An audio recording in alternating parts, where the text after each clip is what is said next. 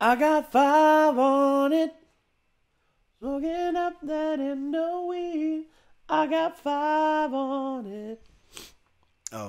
After I went back and watched again, I realized I was dumb because the music that was creepy in the trailer was still from that song. Yeah. And so that's kind of neat that they took that song. He took that song and made it creepy. The song is in a minor chord, so it's like do do do do do.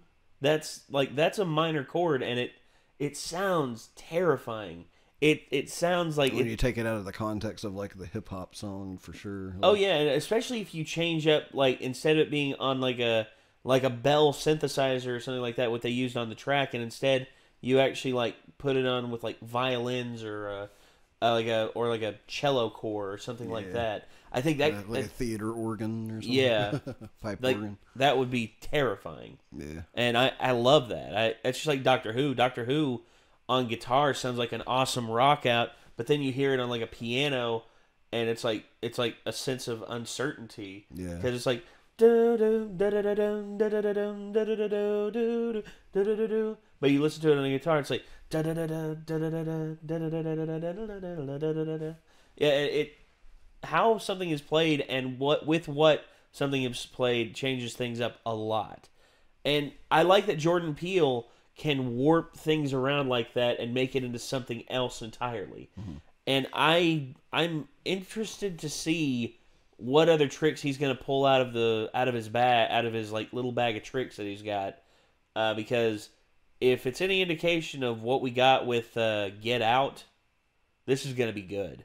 Also, the fact that he's got Lupita Nyong'o, Winston Duke, Elizabeth Moss, he's just got great actors and actresses taking part in this film, and I love it. You said something to me earlier too about how people are talking about possibly trying to copy his style in terms of horror. It's like he might have started like a horror revolution.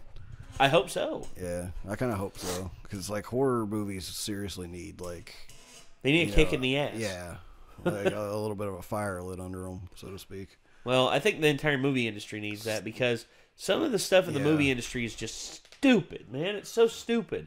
And the reason why they say they do it is because, oh, well, we just want to try and make money to stay profitable. If you wanted to do that, then you give people something they haven't seen before, so they'll actually be excited to go to the theater and watch it. Mm-hmm. God, bunch of idiots, man. Horror's like just always been one of my favorite genres, so that's why I want it to succeed and start to be better more than the rest, kind of. Okay, yeah, and I'm in the same boat, man, because I've always liked horror films, always, and the fact that Jordan Peele and also John Krasinski, a bunch of independent people are pushing out these amazing horror films, these amazingly well-crafted and well-designed horror films. I'm so happy about it. I wish I could test my theory. I just want to write someone in Hollywood and be like, you should talk to Tom Segura and Chris Porter and Gabriel Iglesias, and you should just be like, hey, you guys ever thought about writing a horror movie? You want to? And see how it turns out. Know what I mean? Yeah. I just want to see how more comedians make horror, because it's been so good so far with these two guys. Hey, and you know what I want? I want people who tell scary stories. I want Mr. Nightmare to actually like make a comedy. Yeah. Just to see how that goes. It'll probably be like something really dark, like real dark comedy. It'll just be, and I just hope he doesn't get that one guy Chills to do the narration for it. It's like, and of course it was at this time that where they found out how everything was going. That I'm like, shut the fuck up. I kind of liked Chills, but like I did notice his voice kind of gets a little. It gets grating on you, man. After watching like 2 videos, I was just like, I'm done. I can't watch anymore and I want everyone to know that it's not my fault that I sound like I'm constantly constipated and that I have to take a massive shit. But what? And also, I feel like I've got icy hot up my asshole. Sorry. The opinions of Nate do not necessarily represent the opinions of me. I like Chills. You're cool. You're cool, Chills. If you see this, I don't have anything against the guy. It's just, come on, switch up your fucking vocal patterns. Don't sound like you're a petrified little, don't sound like you're freezing to death underneath a fucking underneath the fucking lake surface, No, and they like I got a can't microphone stop up to your shivering head. because this Like- is the way I talk. Yeah, I can't stop shivering because that's just the way I talk. Maybe he's just cold all the time. Maybe that's why he's called Chills. Maybe Maybe he just got chills all the time. Maybe he's buried neck up, like neck deep in ice, and he's just like, I really want to come out of the water, but they keep forcing me to do voiceovers. They keep forcing me to read these stories.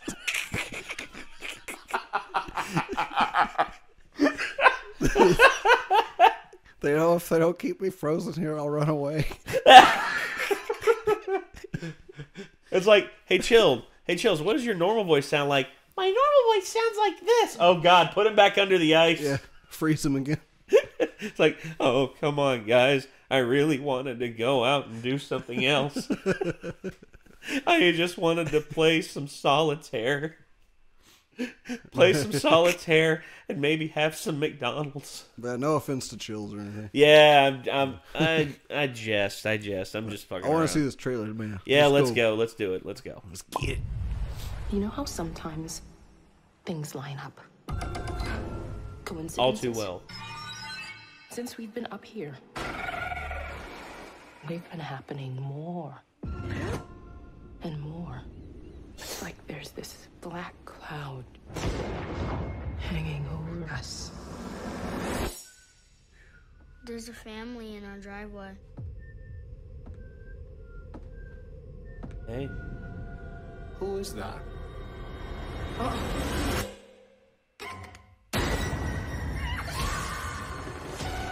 Run. Ooh, that's terrifying.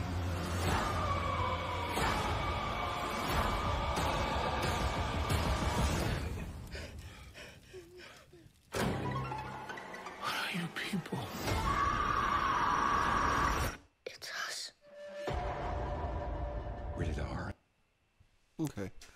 And that's just over a month away. Yeah. So that's going to be something we watch. It's like I'm so concerned with this trailer that also he's given too much away with the trailer as well. But at the same time, I don't think so because it's just enough to know, like, you know, an idea of what you're in for, and it looks like a crazy fucking ride. But I don't think that like there's going to be any lack of stuff that we've not seen as well. Well, I'm wondering, like me, I have theories in my head. Me, number one, I think maybe they're clones. There's something going on. I don't know. I don't know with this either, and one, that's what's got me in.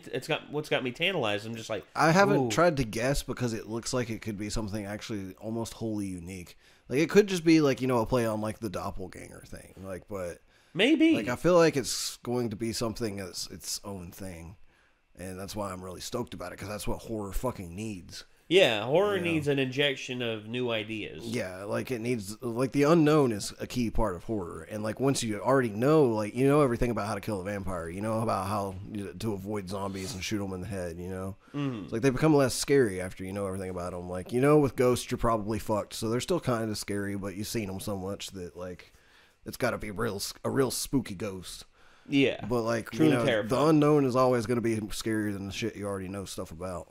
That's true. So, That's and very true. That's why horror's just been dead for like the past several years, is because it's all the same repeats, you know. And like this is what I'm hoping is that he's bringing a revitalization to the horror genre through being like we can do unique things and have unique ideas again. Yes, I agree. I agree 100%. I think that I want to see this. I want to see what Jordan Peele's going to do. I want to see if he can prove himself and prove everyone that Get Out isn't just a flash in the pan. He has interesting stories and interesting ideas that people can really sink their teeth into and come away with a whole new understanding of what horror truly can be. Yeah. I And love that Just idea. the fact that I have to say I don't know just makes me all the more stoked about this. Yeah. I'm in the same boat, man. Oh, God. Because that's like H.P. Lovecraft, you know. It's like, Of course, dude. I mean, like, if you don't know, it's spookier. well, dude, that's one of awesome. the pinnacles. That's one of the pillars of good horror. You know, the pillars of good horror. I mean, you know, some have deteriorated over time and have been just like outright destroyed. But that's one that will always be there because of people's fear of it, because of people's natural fear of the unknown. And that's one of the major pitfalls in a lot of movies is people making way too many things known in horror movies. You know. Well, yeah, and if you say too much, you take away the mystery suspense and the horror. Well, you take away the mystery. You take away the mystery. You pretty much remove everyone's sense of urgency against the unknown. That's why Ridley Scott killed Alien with Alien Covenant. And that's why I pretend it doesn't exist. What movie? Exactly. Okay. Hey, I'm glad to see we're at an understanding on that. Yeah. All right. Well, ladies and gentlemen, this was... I mean, I want to see this, and it's just about a month away, so we'll see how things go. All right. Well, ladies and gentlemen, this was the Us Super Bowl trailer. If you want to see more, feel free to click the links in the description down below. Also, don't forget to check out the original video. And I guess until next time, signing off, I'm Nate. I'm Nick. And we'll see you then, everybody. Peace out.